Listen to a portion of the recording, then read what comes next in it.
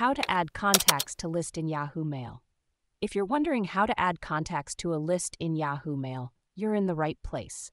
Let's break it down step by step. First, let's talk about why you might want to create a contact list. These lists, also known as distribution lists, are great for sending emails to multiple people at once, making it easier to manage your communications. To start, you need to be on your computer, as the Yahoo Mail mobile app doesn't allow you to create new contacts or lists from scratch. Open Yahoo Mail in a web browser and click the Contacts icon near the top of the page to the right of your inbox.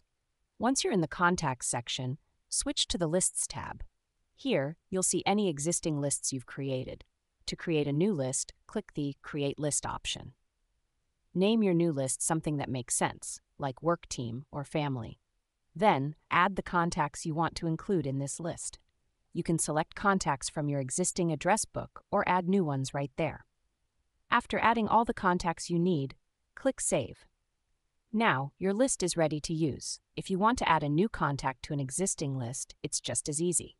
Go back to the Lists tab, select the desired list, and click Edit List. Here, you can add new contacts or remove existing ones.